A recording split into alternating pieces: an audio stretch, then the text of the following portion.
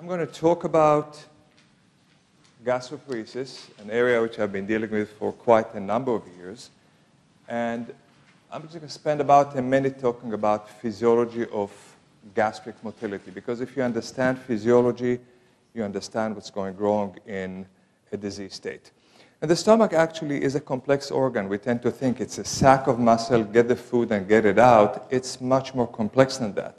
It has different segments. You have what we call a proximal segment, a middle and distal one, which is the body and the antrum, which has pacemaker cells, and of course muscle, and it's an antral pump. You have a pylorus, which is a sphincter of sorts, and you have a small bowel, which communicate back with the stomach and coordinate its activity.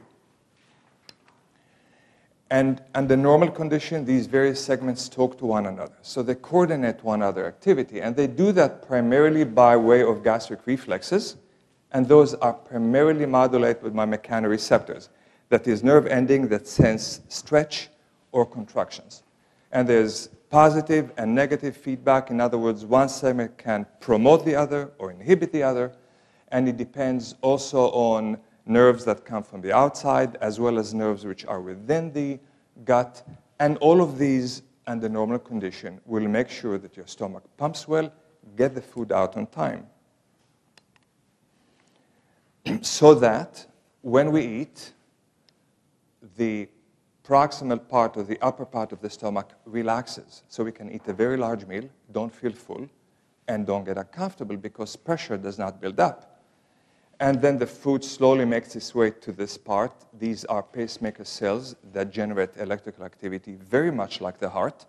The electrical activity, in turn, of course, control how the contractions are organized, so that you got constant grinding of food over here.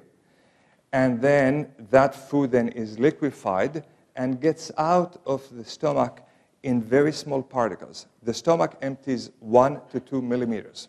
So think of it that if you're eating a chunk of steak and you're not swallowing it, it's going to sit there for a number of hours until this grinding is going to bring it down to very tiny particles. The small bowel, in turn, controls this activity so that both vagus and number of hormones, as CCK and PYY, will block the stomach if too much liquid and food goes down. And this is because the small bowel cannot handle too much volume. If you pour too much, you get what we call dumping. You get nauseous and comfortable. If you empty too little, you get gastroparesis. So the small bowel works on a very, very fine rate of elimination. And under normal condition, this all works beautifully. You eat, you don't have any symptoms. Go around your business. The stomach does its job on autopilot.